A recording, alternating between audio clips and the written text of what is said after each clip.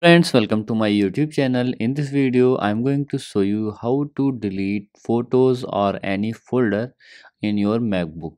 So whether you are using MacBook Pro or MacBook Air, this video will show you how to do it. So first of all, there are two ways by which you can usually do it. So first way is to just click on any photo as I want to delete this one. Okay, this one.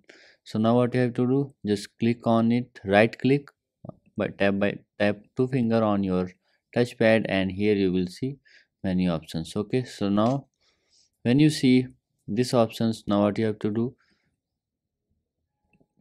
just click on this, and here you will see move to win, just click on it. Now you will see that that photo has been deleted. And now second way is you can drag it to the recycle bin. Okay, so when you drag it to the recycle bin, you will see like this photo has been deleted. So like this you can delete photos on your MacBook. So and third way is to, if you want to delete it by using shortcut, just click on command, select the file or photo, and click on command and delete. So like this you can delete photos on your MacBook. So if you like this video, please like my video, also subscribe my channel for more videos like this. Thanks for watching.